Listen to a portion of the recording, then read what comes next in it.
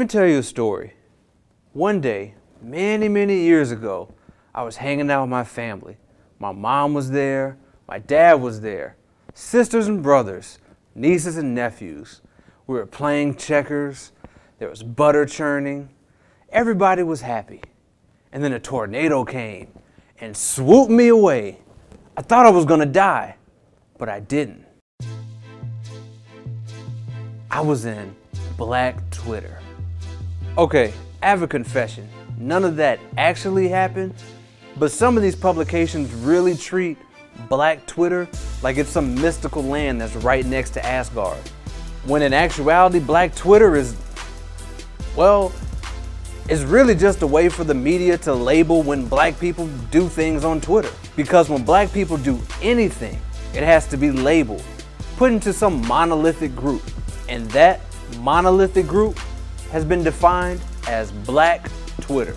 And even though black people have been using Twitter as a mechanism to voice concerns, create change, mobilize movements for years, people are just now starting to think that this is something worth paying attention to. And while I agree that covering what's going on in the black community is gravely important, there's a right and a wrong way to go about it. For instance, saying, hey, we're covering Black Twitter.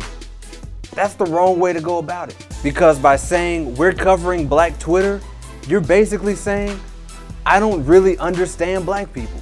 Because if you did understand black people, you would know that it's virtually impossible to cover the vastness of the ideas and interactions of the black community on a social media platform like Twitter. See, Black Twitter is merely a small part of the overall black community.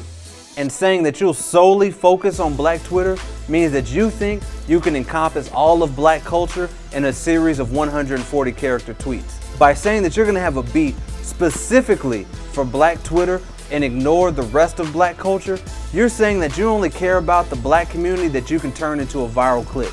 What the LA Times and publications like that should have done was say that they want to cover overall black culture. Just give me some sign that you care about the nuances of the black people who read your publication. But it seems like a lot of people are reacting to the growing power of the black voice in social media by pandering instead of saying that they actually care about the issues that we're talking about.